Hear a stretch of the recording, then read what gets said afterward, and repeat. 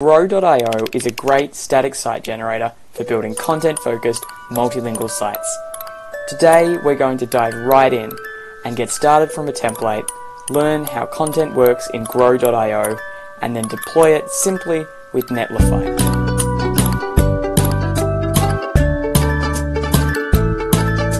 Grow.io is built with Python 2, so we're going to create a virtual environment to install that. Then let's activate the virtual environment. Once we've activated the virtual environment, we can see it in our shell prompt. It's on the left. Then we're going to use pip to install Grow. It's just pip install Grow. So let's just clear the terminal here. It's really simple to start. Just type grow int. We're going to use the base template, so that's just base, grow int base, and then whatever we want to call the site. I'm going to call the site my site. Great, so Grow will download the base template from Grow Themes, and then it puts it in the my site folder. So let's change into my site. Let's start up the Grow development server, which is as simple as typing grow run. Then go to your browser, in a new tab, open localhost, port 8080, go there, and you'll see you've got your Grow template all done, ready to start. So now that we've got our Grow template downloaded, let's go and look at how the site is laid out and how Grow works.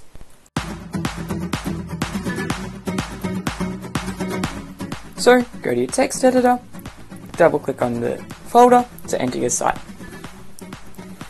The core file for Grow is the pod spec file. Each Grow site is called a pod in Grow lingo. The pod spec defines metadata for each site, so it could be the title of the site. The base template for Grow also includes lots of other metadata options, such as your Google Analytics ID, Google Site Verification, a favicon path, or a spot to put your Twitter or Facebook username, which will be automatically inserted into the footer. Grow also has a static file system built in. That's what the static DIRs is configuring here. We can see that static files are automatically fingerprinted by Grow. Additionally, the template includes preprocessors. Grow has a library of preprocessors, which is documented on its website, grow.io. By default, it includes Sass, which makes writing CSS a little bit easier. So that's the default configuration. We've got our metadata, we've got our static file configuration, and then we've got our Sass configuration. Great, so we've got our pod set up, but how does Grow know what content to actually render into our site? Grow has the idea of using views and content. This separates the content from the layout. In the default site, you only have one view, that's base.html, which includes a footer and header. The underscore signifies that it's an include, not a full view. Then you have the content.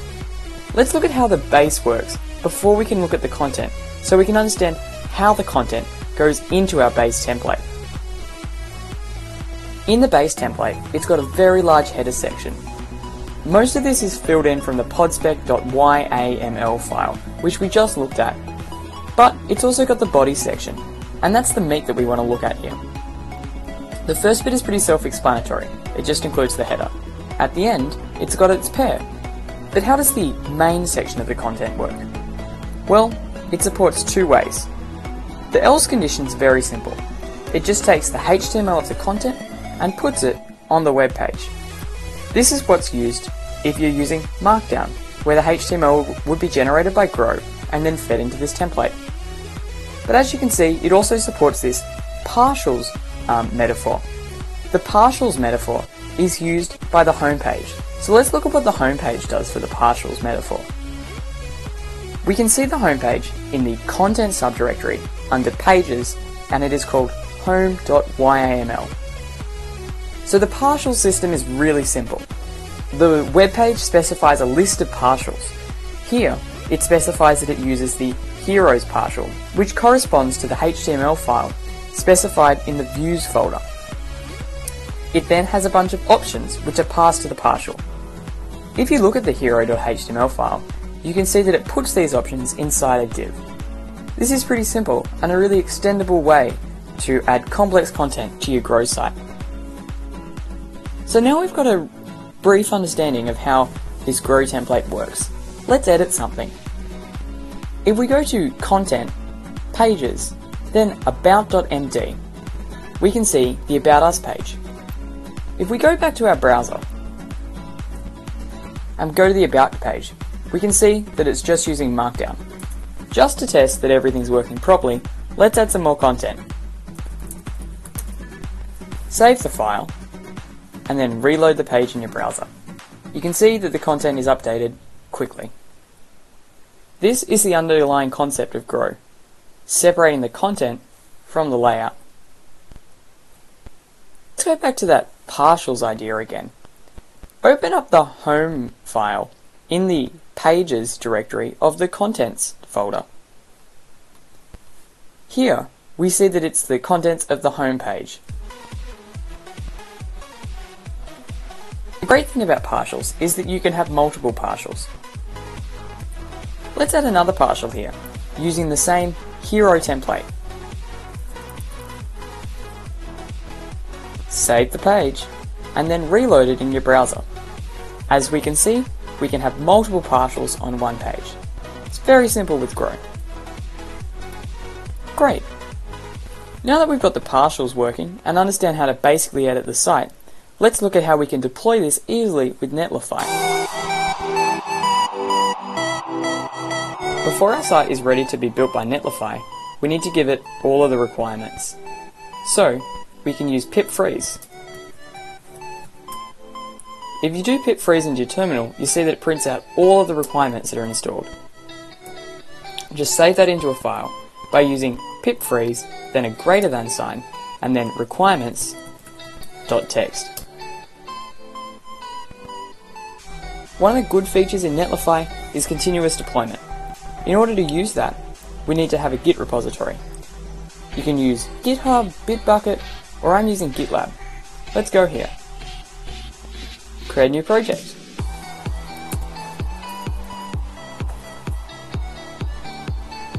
Then just copy the URL and go back to the terminal. Stop the Grow server, and now we can start to set up the Git repository. Just run git int, git add dot, and that will automatically add all the files. Commit that.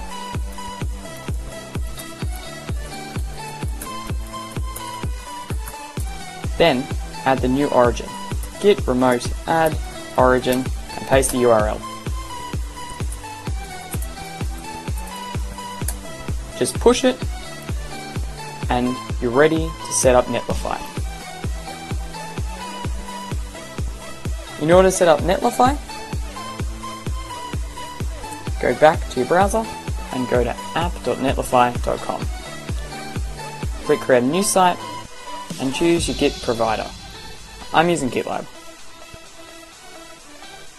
You have to authorize them for an access token and choose your repository.